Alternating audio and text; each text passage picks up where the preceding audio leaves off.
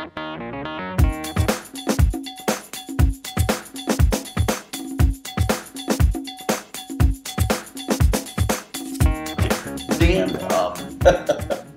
how long have you been involved in ventriloquism? I got started when I was about 5 years old. And you're now, what, 26? Somewhere around there. Make me so old. I'm sorry. 22. But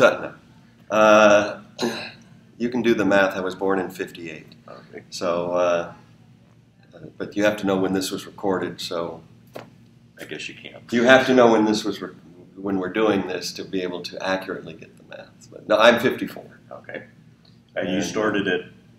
I started when I was about 5. I loved puppets. I don't know what it was in me as a kid, but puppets just absolutely fascinated me. And when I saw my first ventriloquist, the large wooden, it was a Marshall figure that she was using. It was the coolest puppet I'd ever seen in my life. And so I went, I want to do that, because if I do that, then I'll get to have puppets that look like that. Because I had no idea where you got puppets like that, or how they came into being. But I put the two together. I was 5, I'm going, hey, if I do ventriloquism, don't even think I knew the word then. But if I do what I'm seeing here, then I'll have puppets like that. So that's how it started. Who was the ventriloquist that you saw? Vonda K. Van Dyke. She was Miss Arizona in 1964.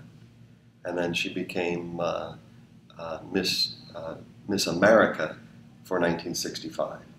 And we had a local amusement park in Arizona called Legend City that my folks took me to when I was a kid, about 4 years old. She was performing there, and saw her perform, and that's when I saw Curly Q, which was her Marshall figure, and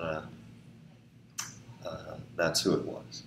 After seeing her perform, that's all I wanted to do was grow up and become Miss America.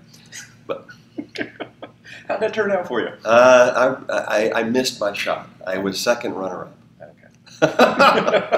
I lost out in the talent competition. I should have done what she did and do the ventriloquism. Instead, I did my baton twirling routine, and I didn't have the same flair for it. So.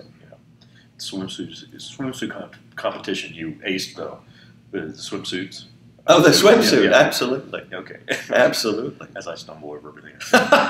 So you're 5 years old, and you see this ventriloquist, and yes. you go, I want to do that. Mm-hmm.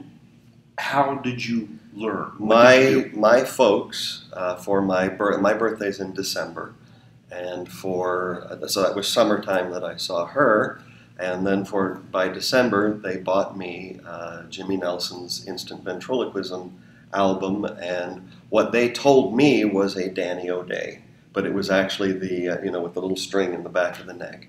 But it was actually a Jerry Mahoney that I had, but it didn't matter to me. He was Danny O'Day to me, because that was Jimmy. It was some point between seeing Vonda K. Van Dyke and my birthday that I became acquainted with Jimmy Nelson. And it might have even been through the record that made me aware of Jimmy, and then I started seeing Jimmy on TV and other places and seeing other ventriloquists. It was a long time ago, but I'm not sure the exact chronology.